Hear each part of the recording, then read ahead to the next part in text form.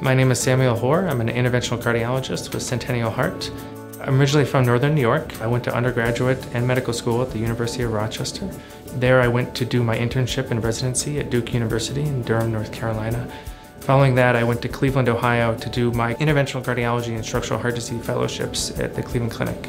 My unique approach to patient care is, first and foremost, the patient is the most important person in the room. I think really spending the time to make sure that not only do I understand everything the patient's telling me, but the patient understands everything that I'm telling them.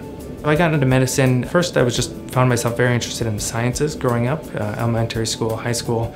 There, I went to volunteer at a pediatric office where I got to be directly involved in some patient care and do a little research as well for the group. From there, the most interesting physiology to me was cardiology and the heart, and that's what drove my interest.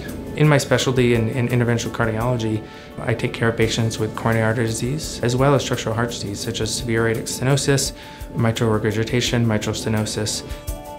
So I'd also like to thank the patients and the families for giving me the honor and privilege to work for them, and I'm really excited about the opportunity to grow a relationship, and that's an honor that I don't take lightly.